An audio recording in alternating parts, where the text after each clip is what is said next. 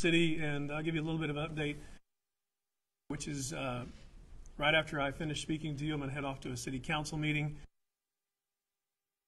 Our current declaration that's in place, where we believe the city is, taking many things into consideration from both sides of all the advice we've been getting, from all the questions we've been getting.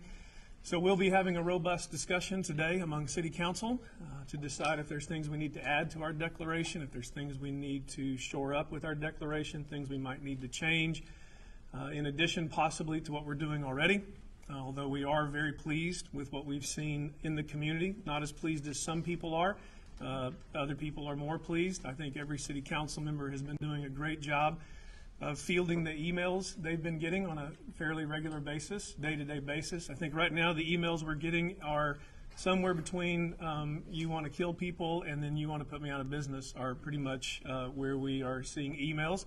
So we're trying to find a place in the middle of that and do what we can do for our community that's under, as we've talked about before, sort of a 1-2 punch economically and then as well. And I wouldn't even say more importantly, they're both ravaging our community in many respects. COVID-19 as well. So we'll be having that meeting. There'll be something to report on even in more detail after the council meeting. It's a one-item agenda. That's all we're going to discuss. We'll go back to the weekend and what we have appreciated from our business community. The fact of the matter is the business community has been doing, for the most part, a tremendous job self-regulating. Some of you are aware of what I did Saturday when I drove around and saw Home Depot and all the other big box stores and Best Buy doing their best job of controlling their crowds and helping us with with the separation and social distancing. I won't name out the retailers that weren't doing such a good job, but I will tell you once we made a couple of phone calls, they jumped into action, did the things they needed to do, and I want to praise those local businesses that are part of national chains that did the right thing because they were doing what we asked them to do, contrary, quite frankly, they were, and so very pleased with what they've done. The managers have been very proactive, and so I'm thankful for the things they have been doing. I would anticipate that whatever we do as a city today will extend at the very minimum what we're already doing.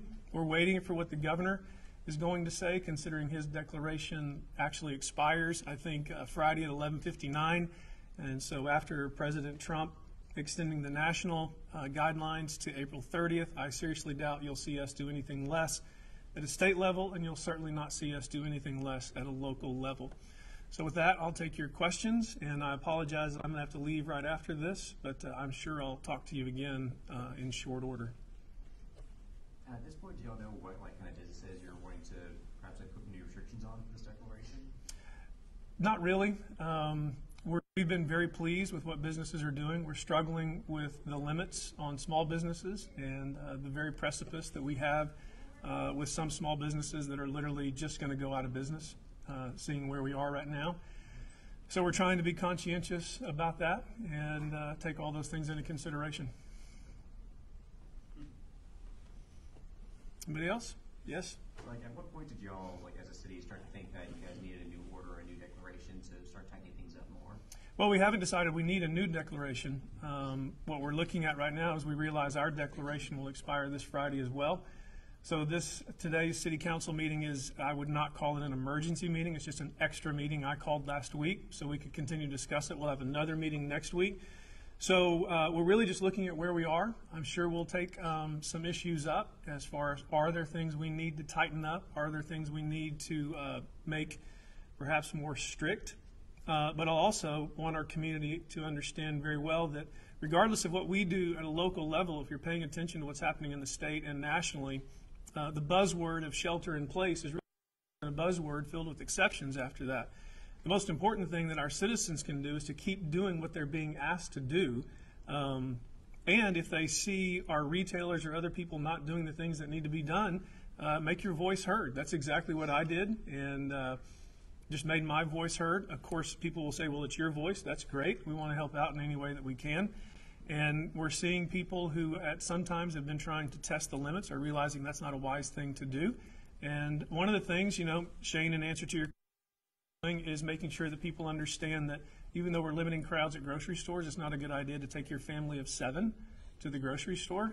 Maybe your family of one needs to go to the grocery store and the rest can just stay home. Yes? Some families want to barbecue.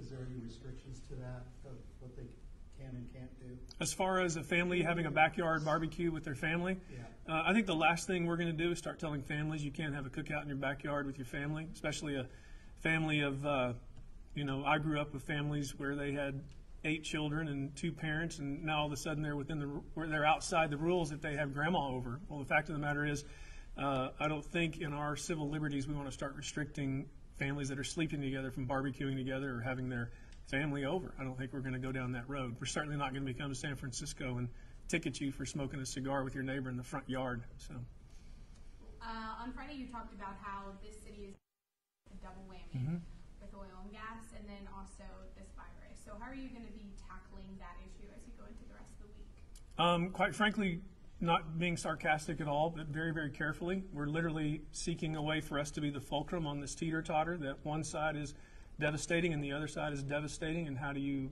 do something about it? I know we're trying to ramp up our efforts at a national level to see what we can do to encourage President Trump to be as the oil and gas industry as he was about putting tariffs on Chinese steel and other goods. Because the fact of the matter is this region supported him greatly, and we need him to wake up to what this region is going through as well. So on a national scene, that's what we're trying to do. And then on a local scene, also realizing that while at the same time someone's worried about their health and worried about if their cough is a symptom, there's a good chance that they're going to be among the several thousand that lost their job last week and lose their job this week. And realizing that support groups are having a difficult time meeting. We have AA groups who are having a difficult time meeting. We have people who need their support groups who are having difficult times meeting. And so our issue is not just happening, even though the most serious medical issue is happening at the hospital, we have multiple medical issues that we're probably not paying attention to right now. And that was the truth. We have multiple issues that I don't even think we understand as a community the issues we're going to face if we get to whatever our curve is. And then we start coming down the other side of that curve is what we're going to see happen among the citizens of our community, because there's nowhere else to go. The entire economy of this nation is headed into the tank. And so your welders don't just get to take off and go somewhere else, and your field workers don't just get to take off and go somewhere else. And when the nation is beginning to see news that says Midland's going to be the hardest hit city, possibly in the entire nation, then that's something else we have to pay attention to as well. Is that part of the reason why you thought it was important to speak with the Washington Post to bring that into the conversation of the general public? Well, it's been interesting because, we're out here and nobody cares about us, and then in a matter of 3 days, it's the Washington Post, it's CNN, it's NPR, and everything else. And so everybody acts like they're really concerned about this region, and then when everything gets back to whatever normal is, they'll start talking about how they hate oil and gas. So quite frankly, I'm not really concerned about what the nation thinks about us. I'm concerned about how we're taking care of each other and how we're realizing we face different pressures than other places. Now, our pressures are different than New York's, and our pressures are different than San Francisco, New Orleans, and other places. But our pressures are our pressures, and we have an economy that is probably more singularly focused on one industry than most places other than Detroit on a day past. So, yeah, it weighs on us very heavily. Drug and rehab centers, alcohol and rehab centers, is there any outreach to see what they're doing with social distancing in their facilities? Most of them have reached out to me and have asked, can we do this or can we do that? And most of it has involved how they're spatial distancing among themselves in their meetings. And some of them are having them outside. I know I heard of one that was outside, and somebody in the community didn't think that was right for them to have it outside in a particular place. There might have been 12 or 13 people there, and certainly can I make a case that that's against what we're trying to do? I can at the same time, but I've also worked with people in drug and alcohol rehab that I know that the very day that they can't meet with somebody might be the day they binge again. It might be their last day as well. So they're working with us. They're doing the best they can do and trying to navigate a very difficult situation. Okay, thank you all. I'm sure I'll talk to you later.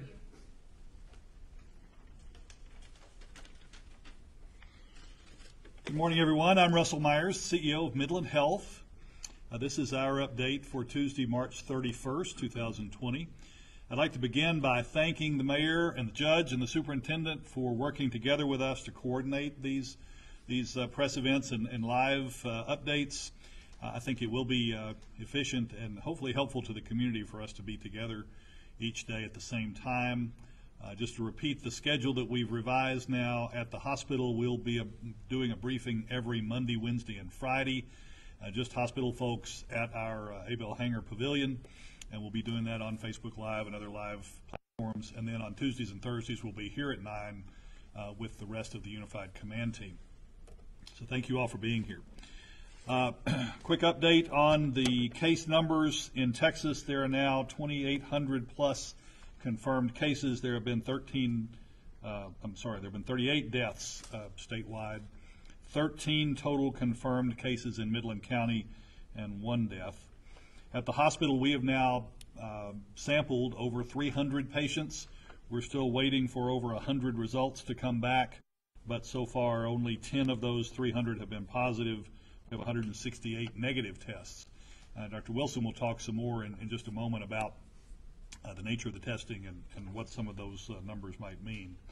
At the hospital, our census is 108 today, which is only 40% of capacity. We continue to see relatively low hospital volumes, significant ability to ramp up capacity here in the near term if we need to. Emergency department visits continue to hold in the near 100 range, which is on the order of about half of our typical ER visit volume. People are staying home. They're managing their own minor illnesses. We've seen lots of evidence of that. In our critical care unit, we have 11 patients. Those patients we consider persons under investigation, a term we've begun to use regularly for people who are showing the signs and symptoms of a COVID infection but are not yet confirmed positive. There are 5 of those in critical care and 5 in a special medical surgical unit that's separately cohorting those patients. So a total of 10. None of those 10 have a confirmed positive test, but we're treating them as if they do. A few other updates. Visiting restrictions at the hospital remain in place. We're trying to severely limit the number of people who are not hospital workers who are coming in and out of our facility. When you come to the emergency department now as a patient, you're going to be given a mask when you enter out of an abundance of caution. That's policy as of a couple of days ago. We made a minor change to visiting restrictions yesterday. Since the beginning, we have allowed a few exceptions: a pediatric patient with a parent, a patient who is incapacitated and unable to speak for themselves, who needs a caregiver with them, and a partner for a laboring mother. In most cases, that's the father, and we had put a restriction in place that didn't allow fathers to go into a cesarean section, into the operating room environment. We've changed that as of yesterday, and we've loosened those restrictions so the fathers can go now into a planned C-section. Of course, if the patient has to be intubated and there are more invasive procedures happening, then we'll ask the father to leave. But that loosening of restrictions happened yesterday. We are still accepting personal protective equipment donations. That's an important part of our effort to assure there's enough of that kind of equipment to protect all of our employees who need it. That's gone very well. The community's been incredibly generous. We moved the location for that collection as of today. So at 10 o'clock this morning, we will be relocated to the Abel Hangar Pavilion. That's directly across the street from the main hospital, facing Andrews Highway and the Walgreens store. Right out front, we'll be doing collections from 10 to 12 today. If you have personal protective equipment or hand sanitizer or anything else that you would like to donate. On that note also, you may have seen a feature in the paper today about one of the folks who is sewing masks. We have a large army of people who have sewn for us and for others in the community in the past, who have repurposed their efforts to sew handmade masks for us. Those masks are very useful to a lot of different people. They're not N95 respirators by any stretch, but they can be very valuable and have been. We've handed out hundreds of them. We need all of them that we can get because they're very popular. We're putting them on every ER patient. Many of our employees feel safer wearing a mask throughout their day. So anyone who wants to sew and has a desire to help us, you're welcome to do that, and we would appreciate that effort. Finally, the last thing I want to do, we have been thinking about how we can tell the community about some of the special work done by perhaps some unsung heroes in the hospital. Today I'd like to talk about respiratory therapists. That's one of probably the least understood of the health professions, but our respiratory therapists perform all sorts of tests and therapies that relate to our ability to breathe and to do so successfully. Most importantly, they manage our ventilators. And so the fact that they're doing that, they're involved in the patient's breathing and the ventilation means they're absolutely on the front line. They're the person who is most at risk because they're right in the patient's face, dealing with their exhalation and often with intubated patients on ventilators. So our respiratory therapists are among our most versatile employees. Over the years, we've taught them, our critical care physicians have taught them to start arterial lines and to do things, make it easier for our physicians to do their work. So a shout out in praise and thanks to our respiratory therapists today. Thanks to all of them. If you're around the hospital, one day you'll be able to be in the hospital again. They're the folks in the wine-colored scrubs. Great part of our team. So I'll take questions from the hospital's perspective. Dr. Wilson is going to follow me, so if you'll save your medical management questions for him, I'd appreciate that. But anybody have a question for me? Why the change in allowing fathers to come and see a C-section? So why the change in allowing fathers to come and accompany their wives or significant others in a C-section? Everything we're doing is evolving. We first, the restrictions first allowed fathers to be in the labor and delivery suites. And so for, about 12 to 15% of our patients, a normal delivery turns into a cesarean section. And traditionally, we have allowed fathers to be in the room with them. And as we thought about it, we had at least one father who spoke up. I think we had a question a couple of days ago from someone who was facing a mother who was about to deliver bisection and was facing the prospect of doing that without her husband in the room. As we get feedback, we can rethink, we can reprocess. I think our main purpose for not allowing them in the first place was to preserve personal protective equipment. But we found, as we talked about it, that we have special packs just for fathers to go into C-section rooms. We weren't really using those for anyone else, so it was a pretty easy decision to make at that point. You talk about respiratory therapists being truly on the front lines. Is there any therapist that could speak to the press about this, via FaceTime, something like that, so we can really get that firsthand perspective? Questions about allowing one of our respiratory therapists to be available to the press? I'm sure we can work that out. If you'll work with TASA, we'll find somebody who can speak to you directly. Thank you. Perfect. Yes, sir. How many people on staff are able to work with ventilators, would you say? Or do we know? How many people on staff are able to work with ventilators? Well, there's lots of different categories of people who work with ventilators. Of course, we have our critical care physicians and our pulmonologists. We have a total of 2 pulmonologists and 1 full-time critical care physician.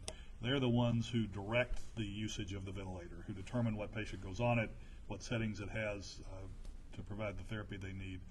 We have a small army of respiratory therapists. I couldn't tell you how many of those we have, but all of them are trained and actively manage ventilators as they're in use. I'd have to find a number. It's 25 to 50 respiratory therapists, I think, in that ballpark. That's most of the answer. So yesterday you touched on how we haven't seen a spike. It's been pretty consistent. Correct. But I was reading articles about states surrounding us, how their doctors are anticipating that they have, for example, Oklahoma, they're anticipating the peak be in 17 days. Is the state of Texas anticipating a similar trend? That we haven't quite reached that peak, we're getting there? The question is about when does the virus peak, and I think the answer to that is yes. We are anticipating that we are not at the peak. There is some very good work being done using various epidemiological models. We got some information yesterday from the UT system where they are attempting to model most of the major cities in the state. They had done a model for Austin already, and their peak was actually several months into the future. And the predictions depend very, very heavily on the extent to which we take seriously the shelter in place, social distancing, hand hygiene, admonitions that we're getting from our public health folks. The more we distance, the more we stay at home, the farther out that peak happens, and the shallower the peak becomes. That's really important because the worst case models show far more need for hospital beds and critical care beds, as you've seen in New York, than any of us can put together. So if we do the mitigation strategies that we're talking about, we have a chance to manage this within the resources we have. That modeling we expect to be provided specific to our region, Midland and Odessa, sometime in the next few days. We know that the UT scientists are working on that now, and that'll be very helpful to us as we plan for what the worst case looks like, how many resources we will need to add to our community's complement of beds and critical care capacity as we unfold.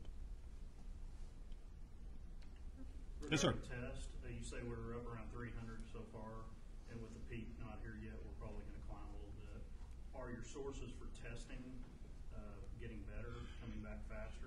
The question is about our testing labs and whether they're getting better. Yes. The majority of test results that have not been received are at least a week old. There was a period with one of our lab partners where they had a really difficult time getting results out to us timely. They are still struggling to finish up those older tests. The tests we've taken in the most recent days, really about the last week, have come back for the most part in the 24 to 48 hour time frame. So the most current work we're doing is coming back quickly. The older tests we've taken, we're still waiting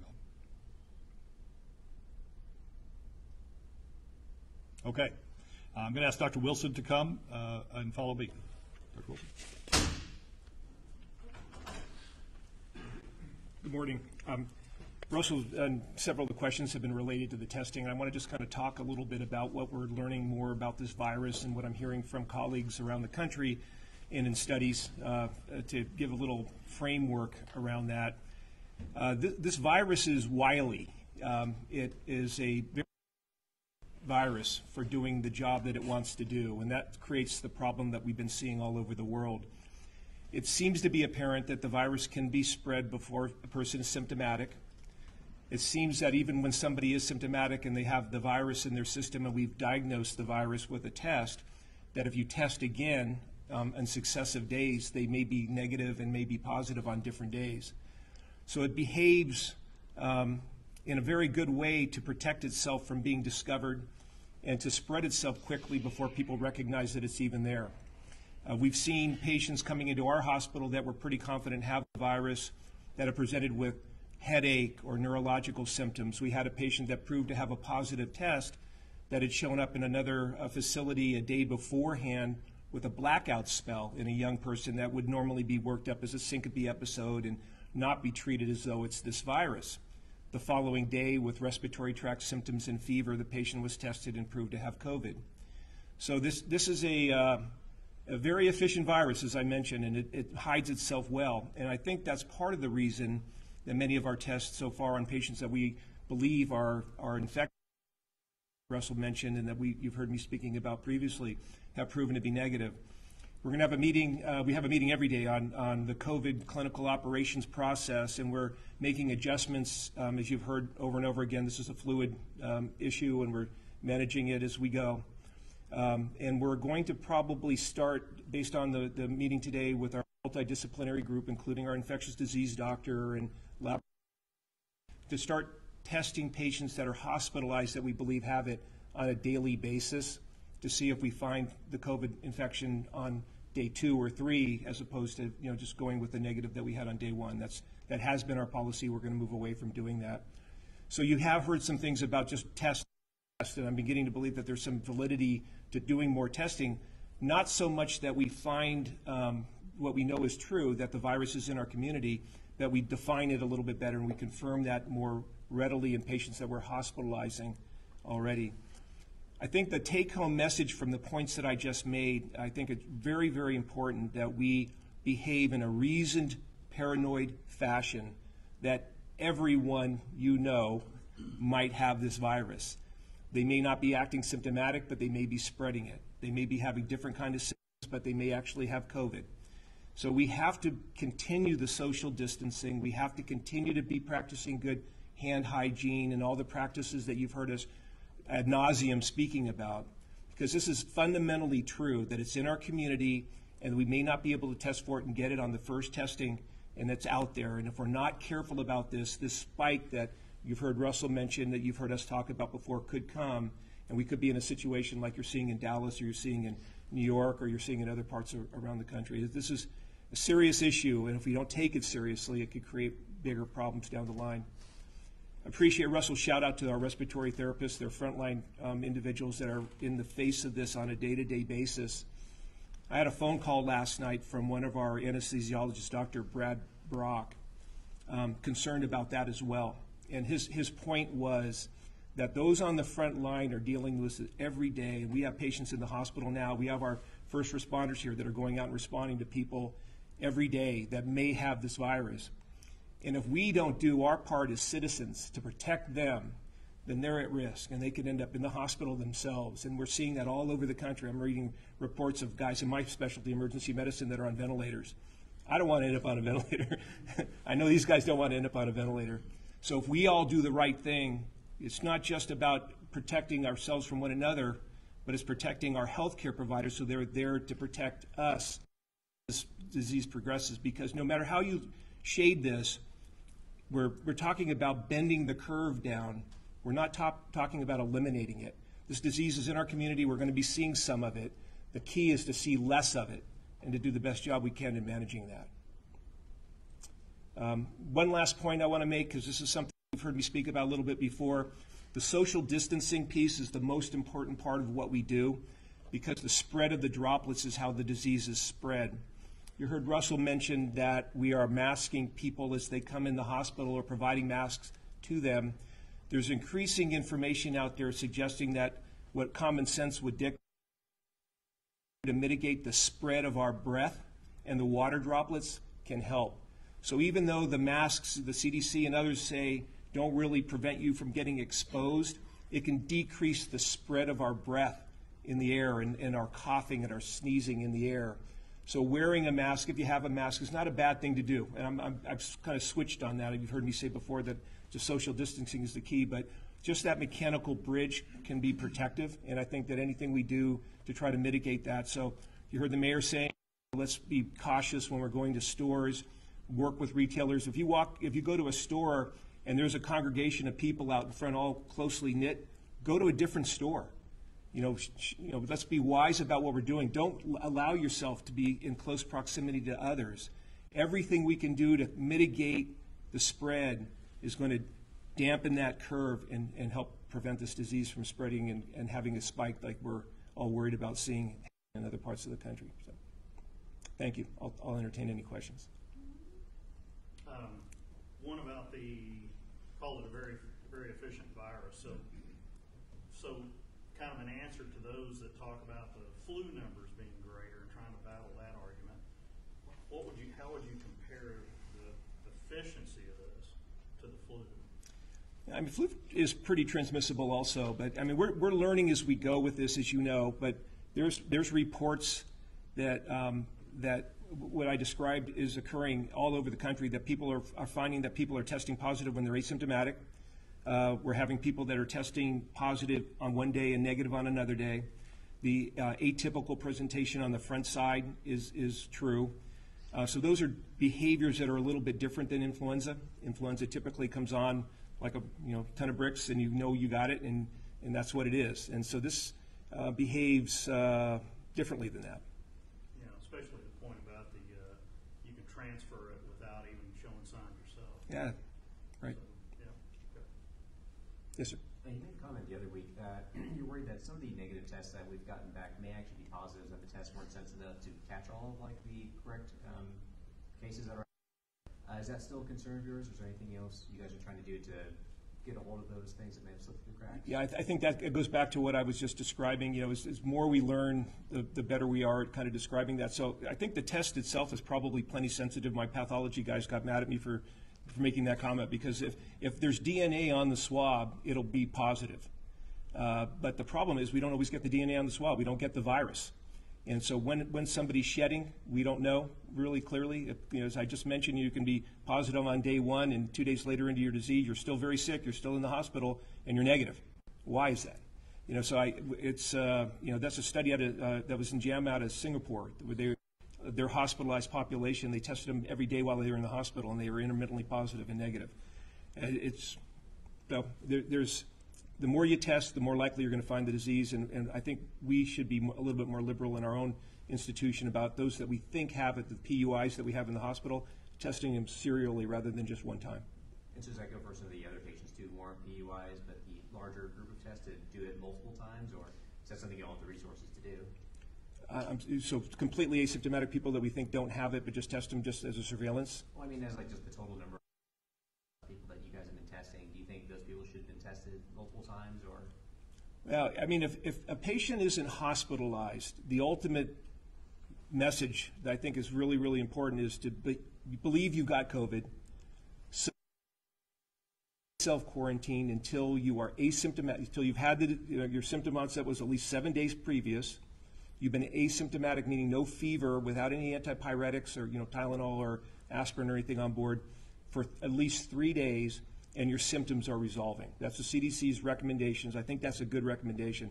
There's no reason to just serially test somebody because that's bringing them back out into the community and to them. Just self-quarantine if you have symptoms and follow those instructions. And they're available on cdc.gov to walk you through how to both go on to quarantine, what to do while you're on quarantine, and how to get off of quarantine.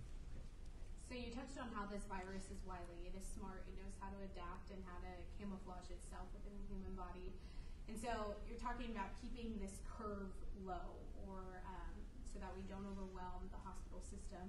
So why do you think it's important that we continue to strive keeping that curve low, because you're seeing this virus and more data come in where numbers may not mean anything, but you still need to keep that curve low? Why is that important? I don't understand the part about numbers not meaning anything, but I think the point is that if we allow the virus to just propagate in the population, to say, let's get back to normal, let's just behave like it's not here. Once that virus starts spreading, as transmissible as it is, we're going to have a significant number of vulnerable people and aged people get the virus, and they're going to get very, very sick, and they're going to end up in the hospital on ventilators. And we have limited resources to manage them. You heard Russell mentioning we have 3 pulmonary specialists in our community, 1 critical care specialist and 2 pulmonary doctors that manage critical care patients. We have a handful of anesthesiologists that can manage vents. We have a couple of ER docs that are recently out of training that still do some critical care kind of stuff.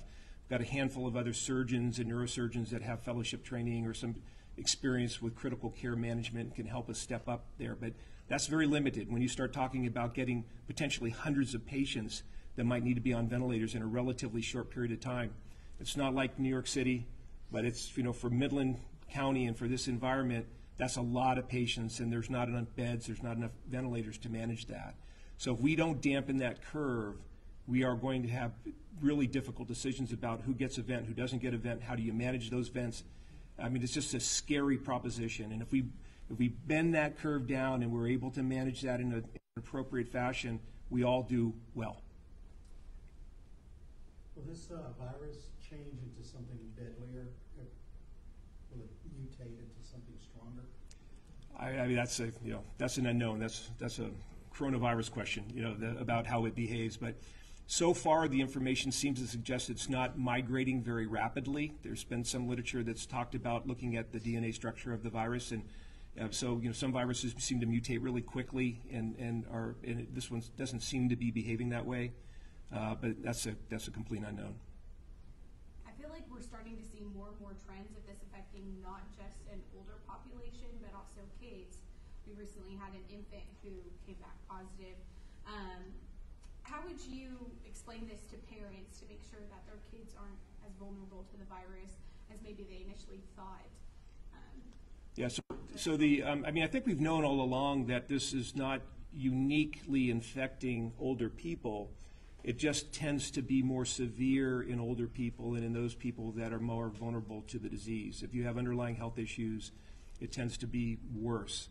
So although we have some children in the community and we've had some adults in the community that have come down, but we've had some adults in the community that have come down with it in their 20s and 30s. that have ended up on ventilators. We believe they're PUIs, they weren't confirmed, but they got off the ventilator and they went home. And that's the difference between the aged and the vulnerable versus the others. You know, you might get really, really sick and go into respiratory failure and need some pretty critical care treatment for a while, but you'll tend to, be plastic enough to bounce back from it and move on. All right, thanks very much for your time. I think Whitney, yeah, so Health Department.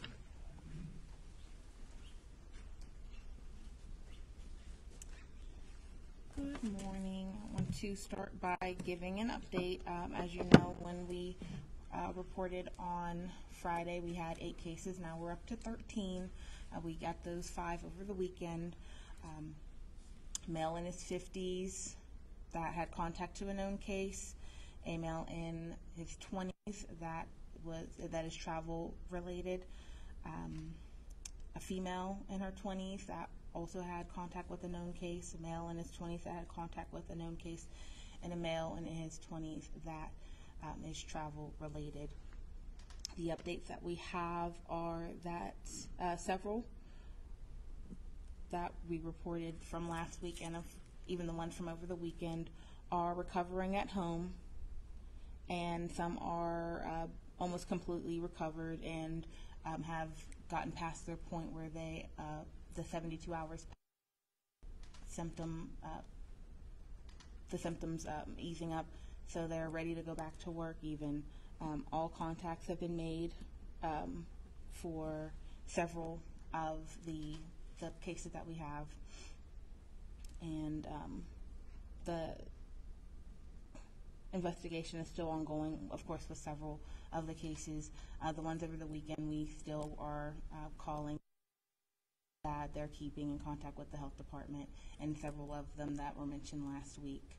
Going forward, considering we are now in the double digits with our cases, I will present these to you in regards to age brackets, gender, if they're hospitalized, at home, and kind of break it down just so it's a little health department to keep track of, but also you at home and in the media to understand the demographics of our caseload that we actually have here in Midland. Do you guys have any questions? Have y'all made any progress as figuring out where some of these patients have been in Midland? You were not here on Friday. Yep. Yes, I touched on that on Friday. But I do appreciate you asking that again, because I will hit on it, because I think it's a good point to emphasize. Through our investigations, we're finding out that a lot of these people, if it's travel related, once they've made it back to Midland, and if they're symptomatic, they're staying put, they're staying at home. So we don't have any places to report of concern in Midland, because people are recognizing this for what it is, how contagious it is, how dangerous it is, and they're going home and they are staying they're self-isolating and only leaving to either get their swab and then returning home. Yes. What are y'all doing to bring information out to the Hispanic community? What are we doing as the health department Yeah. doing? Well, we have literature that is in English and in Spanish. We have, as I said before, staff manning the health department, 432-681-7613, and we have English and Spanish people that are answering, or employees that are answering the phone, and they are there to COVID-19 related questions. So we are a source for that community as well. How are the patients who were diagnosed with COVID doing? Doing well. They are recovering at home. As I said, they are actually ready to get back to work. Some of them, of course, are probably not going to be able to go back to work, but the ones that still their employers are still allowing that, they're ready to go. I think you had a question, didn't you? No? Okay. How is that infant patient doing? Doing well, yes. Yes, the ones that we have aren't sick enough to be in the hospital, so they're recovering well. They had mild cases. They were lucky enough to have mild cases. Any other questions? Has it picked up at the health department when it comes to testing, or has it stayed pretty consistent since all of this started? testing in regards to? COVID. We at the health department do not provide testing. So when you're saying has it picked up, we are doing the investigations. Yes, we're doing the investigation. So yes, we're still all hands on deck. Everybody is still working 7 days a week. So yes, it's definitely picked up. The health departments around the nation, do y'all get on like on conference calls and discuss this? I have a text thread from everybody in Texas, and it goes off around the clock. Yes, we stay in communication 24/7. It seems. Any interesting highlights that like kind of came out of those text messages from people in other counties that y'all have learned? That people are dealing with the same issues. I believe either Russell or Dr. Wilson had hit on of how the earlier testing is taking so long to come back, and our more recent tests, we're getting those results back sooner. A lot of them are having issues with the compliance and the social distancing, and kind of what can we do as public health professionals to enforce the importance of that. They've talked about the shelter and home and the different counties that are doing that, and kind of what Mayor Payton had mentioned is making sure they them so they can do what they need to do. So it definitely ranges from that to what services some of the health departments are still providing in regards to focusing most, if not all, of our resources towards COVID-19. Any other questions? All right. Thank you.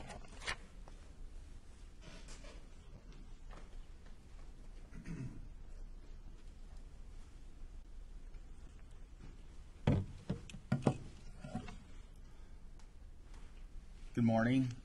Orlando Reddick, Superintendent for Midland ISD. I want to thank everybody for being here and allowing us the opportunity to come together and unify in a way that brings much needed information into our community.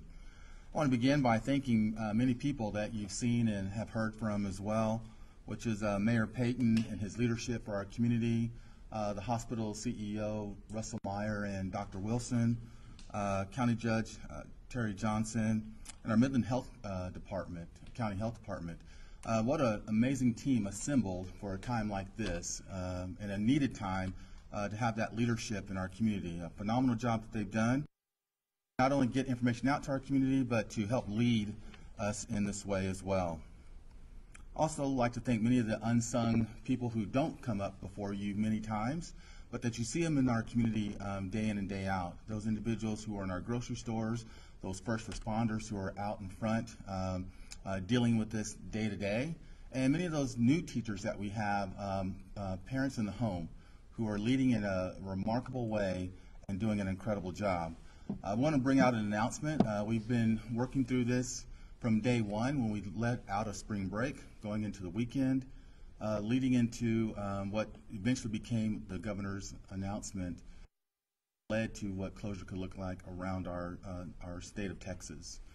We will be continuing our closure. That closure will go through May 1st, with the probability of returning back to school May 4th.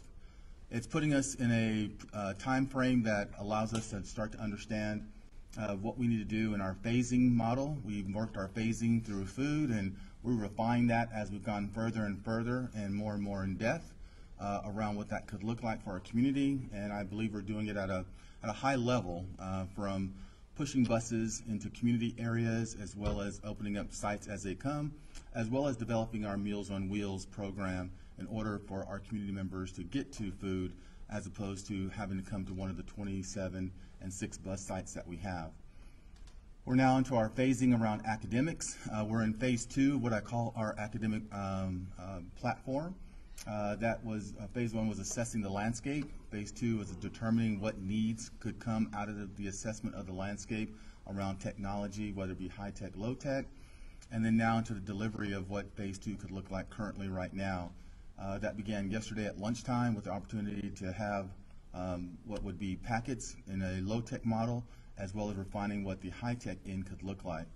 The phase 3 of the plan is to deliver your teacher to you through a platform.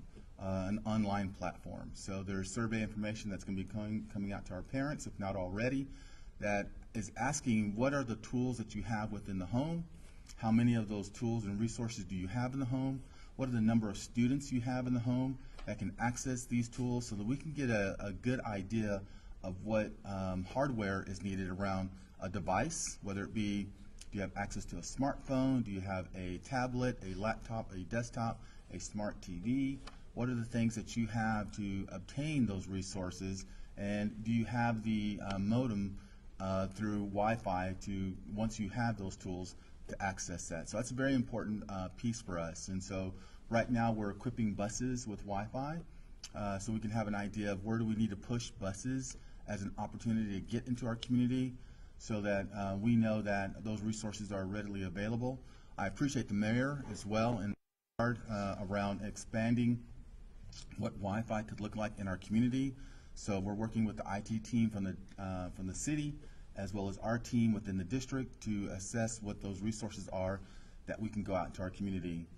We're working on MiFi devices. You may have heard from, locally or regionally around the nation in regards to what that could look like. There's a huge back order on what a MiFi device, which is a hotspot that you could give a student, what that looks like. We have that order in, we have a back order of what that could look like in regards to what that need is. And you can see, right now that's what a number of individuals, districts, and parents as well are looking for in regards to that need. So we'll be assessing what that looks like, but just first and foremost, the bigger news is that we will be closing through May 1st, and we'll get more information as it develops, so that we can determine what those needs look like. We're assessing on a top-down, in essence, on our student body for what it could look like for seniors, taking care of our senior group, so we can know what ranking could look like, right? So what does our top 10 and beyond, top 12 could look like for ranking within our high schools? What does ranking look like for the entire senior class? What does GPA look like for the entire senior class? Who are those that still had remaining deficits within courses that have to be covered and closed? And then how do we then progress to the other levels of grades as we move all the way down to our pre-K kids who are now ready to become kinder? There's a lot of moving parts within this. They're still very active in the work that we're doing. Proud of the work that the team has done to deliver something to our community in a different platform that we've experienced over the last century, to say that we want to now educate 27,000 students in a home environment, and how can that be a deliverable and meet that challenge within the week's time to push something out into our community. Nothing is perfect, nothing is optimal, I will share with you.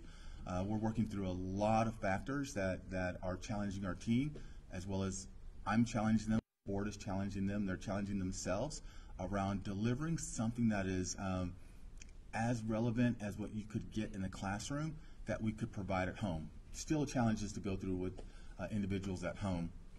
You'll be hearing from us on Tuesdays and Thursday mornings here, as well Monday, Wednesday, and Friday. We're doing our live Facebook so that you can get updates through that platform.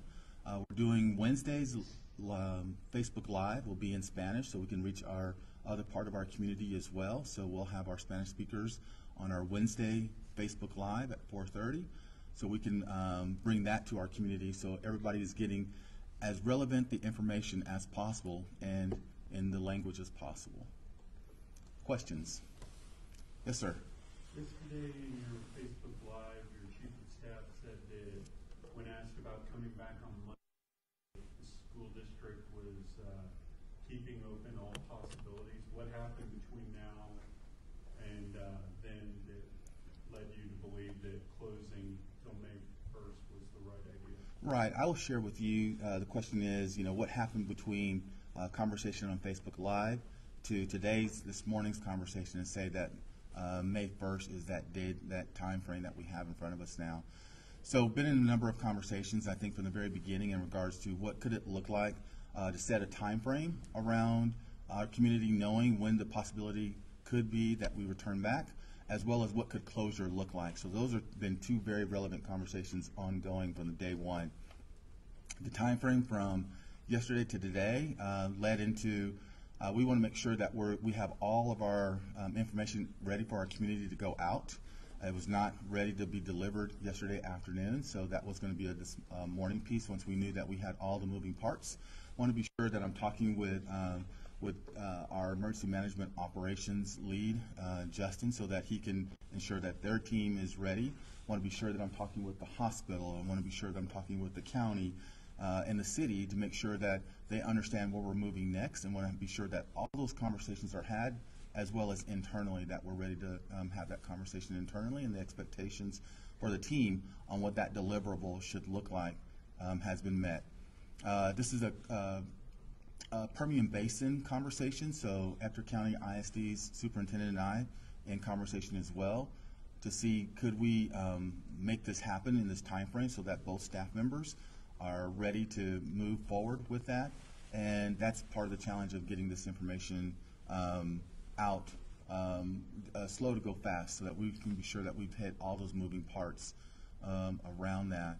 I think President Trump's announcement as well helped formulate what it could look like for us, knowing that we were going to extend what closure could look like. What was the time frame around what closure could look like? I believe that was that's a factor that came into play as well. Yes, sir. You previously said that school will end when the school calendar ends. Correct. Will there be any discussion of bringing kids back sometime during the summer to make up for what'll be 2 months out of the classroom, and not only, and then to also And then prepare two from them a summer. little bit for next year? Right, so the question is, what does it look like when I've shared that the 22nd would be the last day of school. What does summer learning look like from that point on? And I've coined it summer learning. We've got to think through when kids have been in a classroom, a home of a class, what that could look like. And there's going to be some type of learning environment that we're going to have to set up over the summer. Not saying it's a formal class that kids are walking into, but we need to think through what could either starting the year with an opportunity to come in a week from 8 to 12. These are just ideas I'm putting out that could into something for learners who are that need to maintain the course, who are behind or who have gaps. What does that look like? We've done this every year. We call it summer school in some form or fashion, and we need to think through what does some summer learning look like for students who need to come back into the environment and dive forward. Can't tell you what that is today, but I could tell you that we're going to have some form of a summer learning opportunity for families to dive into so that their kids can get the best as they walk into the 2021 school year. Yes, ma'am. At the hospitals we've talked about how there's a need for masks, there's Right. a need for more equipment, but I think it's an interesting conversation. There's a need for a lot of equipment within the schools. We talked with Midland College. There's a backlog for those computer projections that they use, Wi-Fi hotspots. What Right. other equipment does the school need that they're just waiting for orders to be placed? That's probably the bigger one, the hotspots. We looked at what Chromebooks, that's our device of choice for students. We're doing another incredible job with the county and the city and upgrading what Wi-Fi could look like for our community to put us on what is Wi-Fi 6 platform. Those devices that need and require that Wi-Fi 6 have not been built yet, and they're coming out this summer. So I believe we'll be good in that standpoint on what Chromebook and going to a one-to-one opportunity for our community could provide. So that's on the forefront. I believe on the hardware side, on other devices that we have that don't meet that Wi-Fi 6 that will be coming in the mid-July timeframe, I believe we might be able to meet our need currently in our community. We have others who have begun donating and appreciate what that could look like. But I will tell you the challenge will come from students who don't have scissors in their home, right? Students who don't have crayons, students who don't have notebook paper, things that we collect and get to start the school year, that kids come with their backpacks all loaded and their supply bags on Meet the Teacher night, and they bring those in. They're bringing everything in, and everything was left, right? So we just kind of brought everything in, it's been left, and kids have now gone back home. So meeting what those needs are, so we're trying to be very cognizant around the design of lessons that require the supplies needed in order to build it out. So that's something that we're working through also. Volunteers want to think through and how they can support what help could look like. Talking with your neighbor, as you're navigating, do you have scissors in the home? And I'm not talking big giant scissors. I'm talking scissors that a kindergarten needs to use, right? A little rounded and that provide for a smaller hand. But those are some of the smaller things that we need. But the larger things, we're going to find that everyone around the country is looking for the more technological device. But the most basic are some of the things that I would challenge that we need to get out in front of our students. Well, we have a very philanthropic community. Absolutely. Have you guys discussed setting up a donation site where people could maybe drop off supplies like that? I will tell you that our volunteers who step forward in our philanthropic community, which is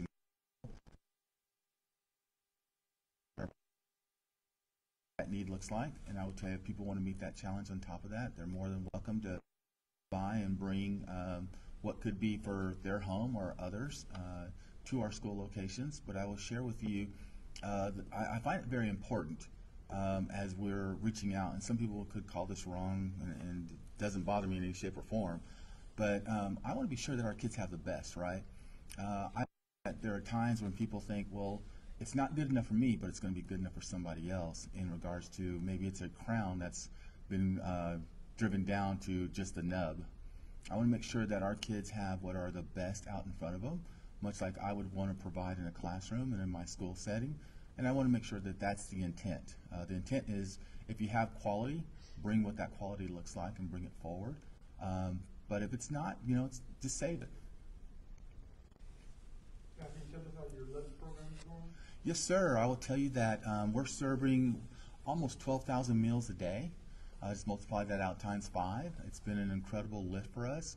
There's going to be some things at the end that I believe that as a school system we'll have to tackle and take on in regards to some cost around that because we've made an effort that we want to reach out and feed our community who needs that feeding currently right now. So I'm proud of what our Child Nutrition Services team has done to embark on building what that platform is. I'm proud of those individuals who are unsung, who are on the front line, who are making that come to a delivery every morning at 7:30. We're going to keep what this cycle looks like. It works, and it's working well, which is the 7:30 to 8:30 breakfast delivery and the 11:30 to 12:30 lunch delivery. We have our volunteers, and we had over 400 plus who've come forward to say if they want to support what this help could look like. Those volunteers were there early breakfast morning at 7:30 in our central office, picking up box loads of paper that had the packets in it to take to campuses for that delivery. So appreciate what that could look like. But I will tell you, our food program has been one that's been fluid, it's been adaptive, and it's delivering. And so from pushing out to over 40 homes for food that people are driving by and leaving on the front porch and ringing the doorbell and letting them know the food has come forward into their home, because little ones or elderly who may be taking care of little ones couldn't come out to the campuses, to pushing our bus sites into our community. It is so dynamic what we've done around food, just in that one little sense. And I've shared before that there are communities around our state that have not moved as progressively as what we've done to push food into our community. So proud of that team for what they've done and the leadership to be out there to support that work. So thank you for that question. Anything else? All right, thank you.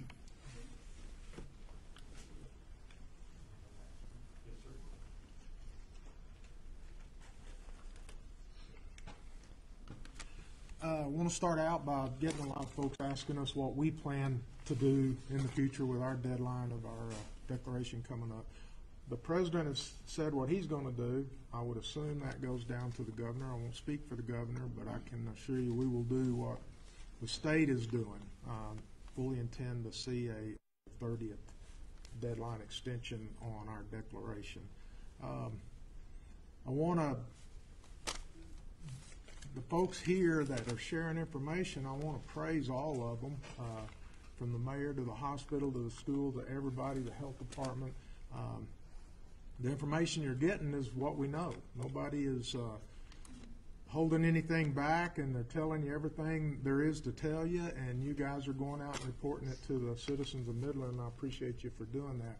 I've noticed since I've been in on these, that your questions are getting less and less, and I like that in that I think you're getting all the information there is to get. And so I think it's well for everybody in here that's sharing that information. One of the questions I hear when somebody is identified a new number or a bigger number or a new case is who, what, when, and where have they been? And I think mainly what we should be thinking about is instead of that person, we should be thinking about us.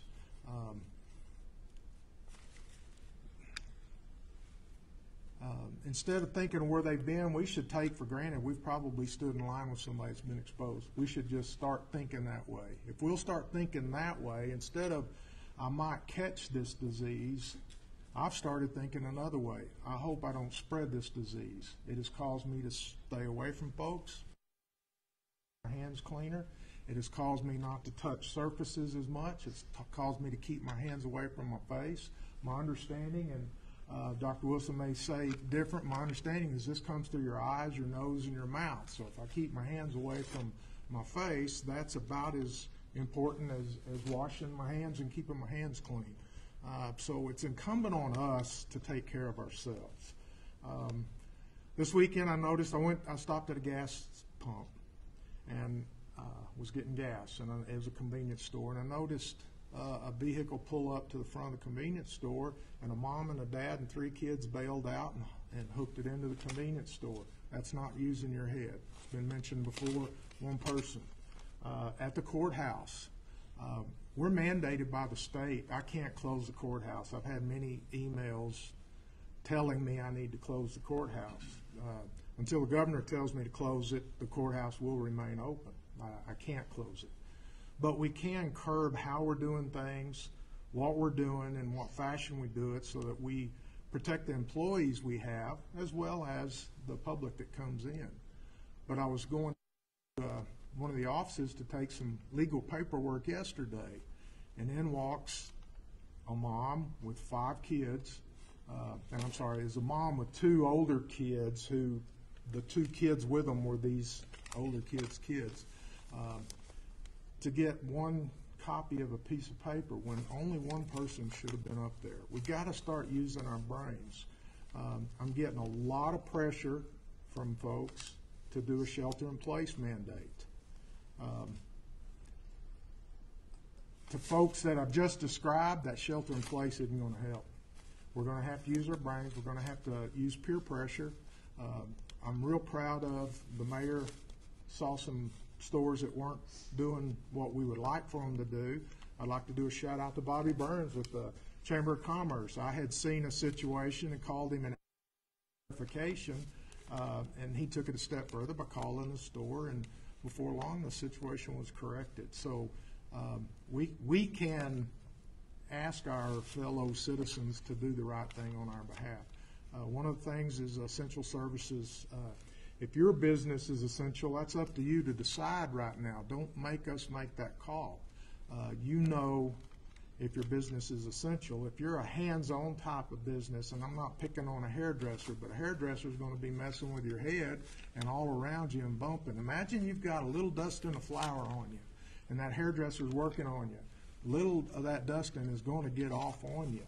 So do you want to put yourself in that position to have that happen? Now, if my tooth is hurting or if I've got a piece of metal in my eye, I don't mind that dust getting off of me because I need to get that metal out of my eye. So you're going to have to decide for yourself what's important and what's essential. But other than that, I do praise everybody. I'm seeing a lot of compliance from the public, a whole lot of compliance from private industry. I'm so proud to see what everybody's doing to come on board and make this as, it's not a pleasant, make it as manageable as an experience as folks have done. So, other than that, that pretty well wraps up today. You? Okay, all right. Thank y'all.